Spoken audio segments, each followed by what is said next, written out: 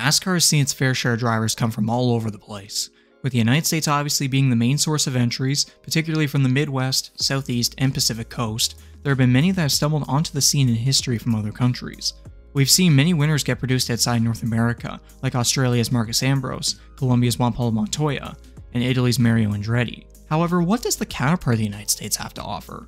Canada does have its own national stock car racing series, I've mentioned it many times in previous videos, but the country has produced many drivers who have stumbled onto the scene in NASCAR's history in the top 3 national series. It's made me wonder a few times, who are and were the best of the best? Today, we'll be taking a look at who I believe are the top 10 greatest Canadian drivers to ever participate in NASCAR. There are 2 rules to this. Number 1, they must have multiple starts in any of the top 3 national series, aka Cup, Xfinity, and Trucks, with a likelier chance of being higher if they try more than one of those 3. Number 2, both former and current drivers are allowed. I will also add that NASCAR experience compared to experience in like Formula 1 or IndyCar for example, will help in having a better spot. I'm aware that using current ones may make this list seem very defunct down the line, and also this was extremely hard to make, so bear with me. Number 10, Larry Pollard. Out of the West Coast, Larry Pollard got into NASCAR driving with loads of experience from being a crew member in the early 1980s, helping out drivers such as fellow Canadian Roy Smith and legends such as Ricky Rudd, Phil Parsons, and none other than Richard Petty. He began his NASCAR racing career in 1985 with somewhat full-time rides between that year and 1987 in the Busch Grand National Series. Between those years, he scored 1 win, 7 top 5s, and 33 top 10s in 96 starts, finishing 9th, 10th, and 13th in the standings respectively.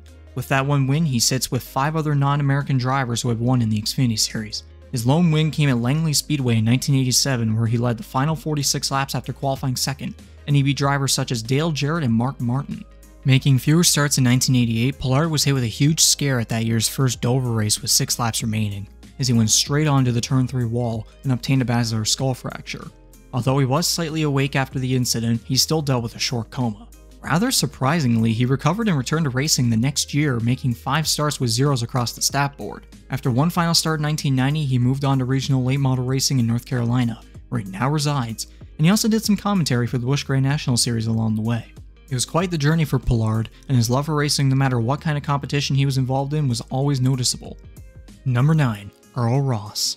Holding the crown as Atlantic Canada's only NASCAR driver to make starts in the top 3 series, Earl Ross also holds the crown for being the only Canadian driver and one of 4 non-American drivers to score a win in the Cup Series. He moved to Ailsa Craig, Ontario for more opportunities, becoming a driver at local short tracks across the province. In 1973, he gave the Winston Cup Series a shot, qualifying for the 1973 Daytona 500 and finishing 39th. He ran 2 more races and continued running part-time driving for Alan Brook, making 6 starts in the number 52 Chevrolet. After the first Michigan race in late August, he had extremely impressive stats, 2 top 5s and 3 other finishes just outside the top 10. This gave attention to some team owner named Junior Johnson, who signed Ross for the remainder of the season, and what resulted was unbelievable. A win at Martinsville, 3 top 5s and 8 top 10s and 15 starts for Junior Johnson. To add on, that win came from leading 79 laps and beating the likes of Buddy Baker and Donnie Allison. That earned him Rookie of the Year honors. Weirdly enough, Ross made only 2 more starts within the next 2 years and never saw NASCAR action ever again, returning to Ontario for regional racing. He sadly passed away in 2014 in the same place he grew up. As the only Canadian to have ever won a Cup race, he rightfully deserves a spot on this list, despite his short run. Number 8, Raphael Lessard. The first of multiple current drivers on this list, Raphael Lessard has had quite a strange career so far. With a ton of success in Canadian regional racing and in the Cars Late Model Tour for David Gilliland Racing, while also part of the Toyota Racing Development Program, he was called by none other than Kyle Busch for the 2019 Truck Series season, making 3 starts along with also driving for DJR Crossley.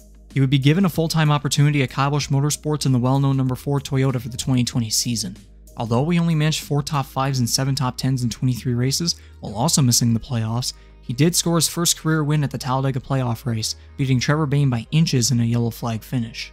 Being replaced by John Hunter Nemechek in 2021, he moved on to GMS Racing, driving the number 24 Chevrolet with hopes of running full-time, and the first 4 races were absolutely abysmal based on finishes. Although his stage results were excellent, the final finish was just never there for him.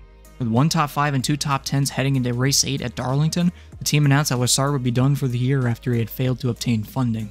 Despite the disappointment, he returned to Canada and scored 2 wins and 3 starts in the Pinty Series, before what can I only imagine was a break. Kind of like what happened to Caden Lapcevich, Lessard was also hit hard by the unfortunate circumstances of finances. Hopefully an opportunity arises for him in the future at some point. Number 7. Patrick Carpentier.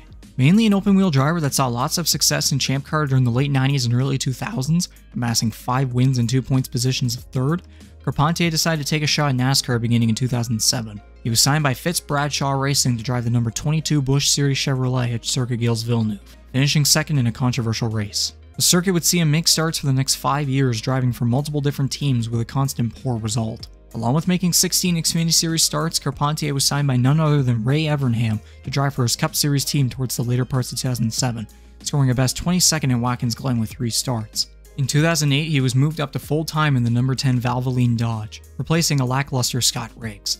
Unfortunately, Carpentier would also turn out lackluster, failing to qualify for the Daytona 500, along with 4 other races, and only scoring 3 finishes above 20th. He was let go after the Fall Talladega race and only made a few more starts in later years, calling it quits after 2012, although he did make 2 starts in 2016 to clarify. Carpentier wasn't an excellent driver by any means. I mean, he's quite literally been called a bust by many people, but the pedigree surrounding his open-wheel career and getting a good chance in the top NASCAR series does make him deserve some praise for at least trying.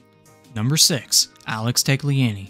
Tagliani is mainly known for his diversity across multiple forms of motorsports, from Champ Car and IndyCar to NASCAR, including 8 attempts at the Indy 500 with the pole in 2011. He first got into NASCAR with the Pinty Series starting in 2007, scoring a win in 2008. His first top National Series start came at Circuit Gilles Villeneuve in 2009, driving for McDonald Motorsports in the number 81 Dodge, finishing 26th, along with getting another run at Phoenix later in the year. A few more road course starts in the early to mid-2010s saw many good finishes, along with one time where he won the pole at Mid-Ohio in 2015 driving for Team Penske. It looked like he had the win in the bag towards the end, but a last lap final corner bump and run by Regan Smith caused him to fall just short, and I'm personally still salty about it. He gave the Truck Series 1 attempt per year from 2014 till 2020, driving for 3 different teams, with 5 of them being a Canadian Tire Motorsport Park, finishing a best 2nd place in 2019 for Kyle Busch Motorsports. Across all the types of motorsports he drove in, he either came too short of a win or too short of a championship. Thus, I personally refer to him as the Mark Martin of Canadian racers. Currently, he continues to run full-time in the Pinty Series, and after 8 straight full-time seasons, he still has yet to finally earn the title. Number 5. DJ Kennington. One of the more well-known stock car drivers in Canada, DJ Kennington has an incredibly large resume in Canadian racing. 9 straight full-time years in the era of NASCAR, specifically 1998 till 2006, with 7 wins and 83 starts, including 4 championship positions of 3rd or better. When NASCAR shifted over to the Canadian Tire Series, it was once more with the consistent full-time runs, and he still races to this day, having 2 championships and 23 wins to his name. Kennington took his first look at the top national series with multiple runs for McDonald Motorsports in the Busch/Nationwide Series between 2006 and 2009, scoring 4 top 20 finishes.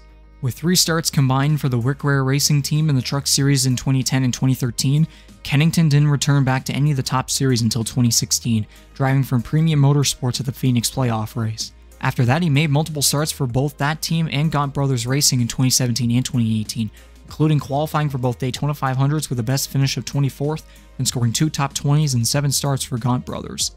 Ever since, he has continued to run in the Pinty Series and hasn't made a single start in any of the top national series. Being an extremely appreciated driver and mentor, this one feels a bit odd due to his success in Canada, but again, the top 3 national series rule applies. Number 4. Alex Labay. Once again, another current Quebec driver, Alex Labay dominated in regional racing series across the province during the early 2010s, eventually joining the Pinty Series for a few runs between 2012 and 2015. While running for Go Fast Racing for the 2016 and 2017 seasons, which includes 6 wins and a championship, Canadian NASCAR team owner Mario Gosselin came calling in, giving Labay 3 starts in total between 2016 and 2017 in the Xfinity Series, scoring a best finish of 23rd. In 2018, he was moved up to full-time in the number 36 Chevrolet, where he had a pretty decent season, collecting 1 top 10 and 17 finishes inside the top 20 within 33 starts, with a final points position of 17th. For a car at DGM Racing, those stats are actually quite impressive. He's kept his ride with the team ever since, where he's had many respectable runs, especially on the road courses, which are his prime tracks. Most notably at the rain-drenched 2020 Charlotte Roval playoff race, after qualifying 16th, he made his way to the front as multiple cars either wrecked out or had mechanical problems, finishing 4th in a race that had an average of just 4 green flag laps. As one of the major underdogs in the Xfinity Series now, there's no doubt that Labay could sneak a win sometime down the line, or maybe even a better ride. Number 3. Stuart Friesen. Born near Niagara Falls, Ontario, Stuart Friesen moved to the United States along with his family to begin his career in racing. With much success in both go-karts, on asphalt, and multiple different cars on dirt, he got his big shot in NASCAR with what was supposed to be a one-off at Eldora Speedway in 2016, driving for Chris Larson's Halmara Racing team in the Truck Series. After finishing 28th, Friesen managed to race just a little more, making 5 starts with 3 top 20 finishes. Before the 2017 season, the team had become Halmara Friesen Racing, with Friesen gaining Truck Series ownership along with obtaining a full-time ride in the number 52 Chevrolet. Although he missed 4 races due to team hiatuses and finalizing agreements in management and alliances, he had a very turbulent first year. After only scoring 1 top 20 finish in the first 7 races, Friesen then went on to score 2 top 5s and 5 top 10s in 12 races, with only 2 finishes below 20th and finishing 14th in the standings. 2018 and 2019 would be his breakout years as he scored 2 wins, 21 top 5s, 32 top 10s, and 2 poles, finishing 7th and 4th in the standings respectively. The past 2 seasons have seen some drops in performance, but nonetheless, Friesen has put up a solid Truck Series career thus far. I will mention that he did make 1 Cup start in 2021 driving for Spire Motorsports at the Bristol Dirt Race alongside his wife Jessica, where he finished 23rd. Number 2, Ron Fellows.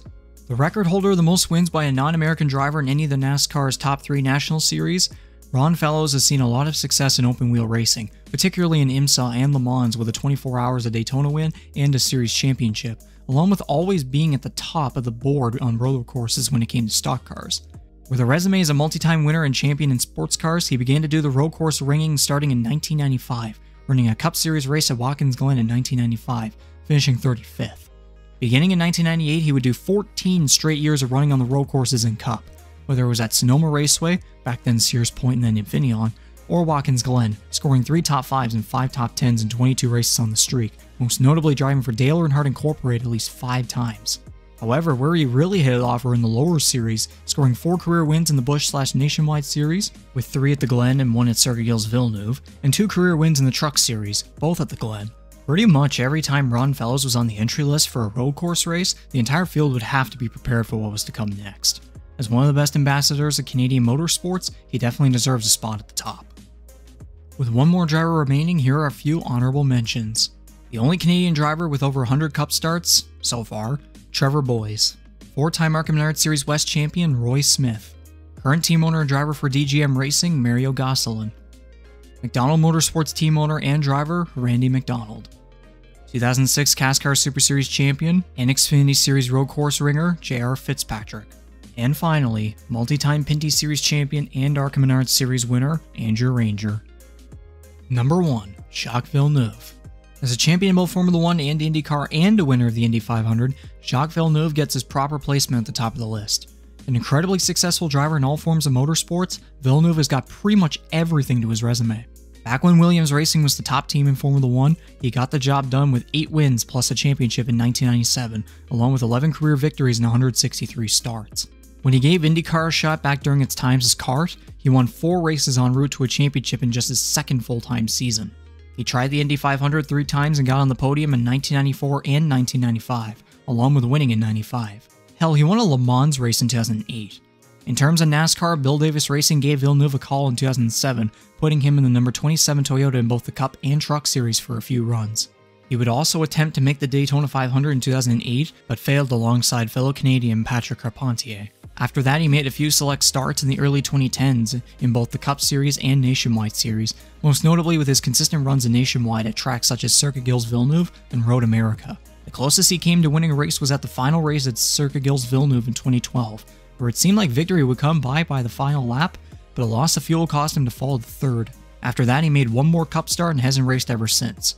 He did return to some form of NASCAR in 2019, driving full-time for Go Fast Racing in the Whelen Euro Series. Interestingly enough, the recent offseason for the Cup Series saw Villeneuve, along with 2021 Euro Series champion Loris Haismans, announce that they would form a team for the 2022 season called Team Hesburg, so you will expect to see Villeneuve continue racing. The man is 50 right now, and yet he'll be here when the next gen car arrives soon. Speaking of it, just recently he has confirmed his plans to attempt the Daytona 500. What other giant accomplishments can he possibly achieve? That right there solidifies his spot at number 1. He just won't ever stop. Anyways, that's going to do it for this one. Like the list? Dislike it? Sound off in the comments. Don't forget to click the like button, hit that subscribe button along with the notification bell so you don't miss out on anything else, and share this with your buddies to get the word out. My name's Reegser, or Reeks for short, and I'll see you next time. Have a good one.